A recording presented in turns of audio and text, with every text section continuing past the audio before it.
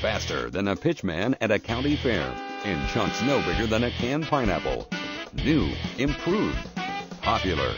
Endorsed by experts and available for a limited time only. This is Quick Zips, the late night edition. Sexuality education, fast. I'm Galena Mines, and welcome to our show. A text message from Savvy Sales Girl asked us, how can I persuade my partner to do what's right? Persuasion is a communication skill people use to influence other people's choices and decisions. People can try to persuade you to do something, or you can try to persuade them. You are probably already a master persuader, but you may not know it. For example, have you ever said something like this? Mom, after I clean the kitchen for you, can I have the ice cream? Or how about this? You said last week you would take me shopping. Would today be a good time to do it? Both of these examples use techniques that increase the likelihood the other person will do what you want them to do. Persuasion strategies can work for you or against you. They can be used to achieve your goals or to get you to do things you wouldn't otherwise do. The word rocker captures several common persuasive tricks.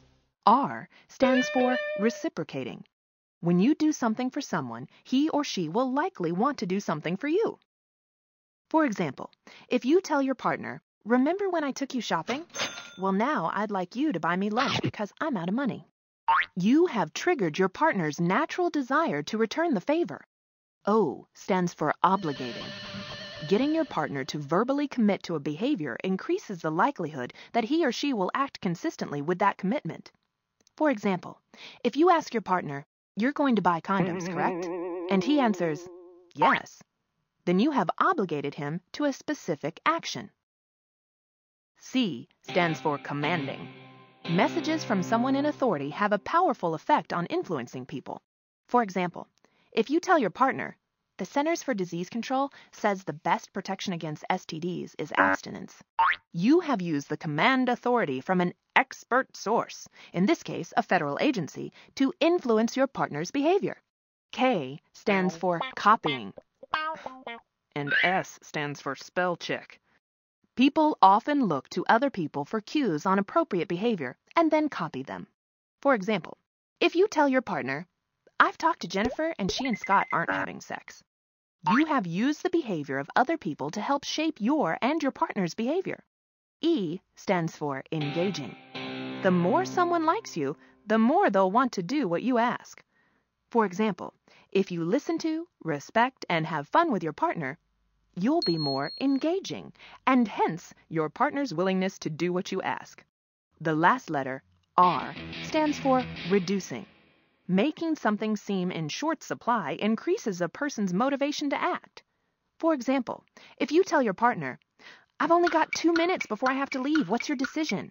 You are reducing time to motivate your partner to make the decision.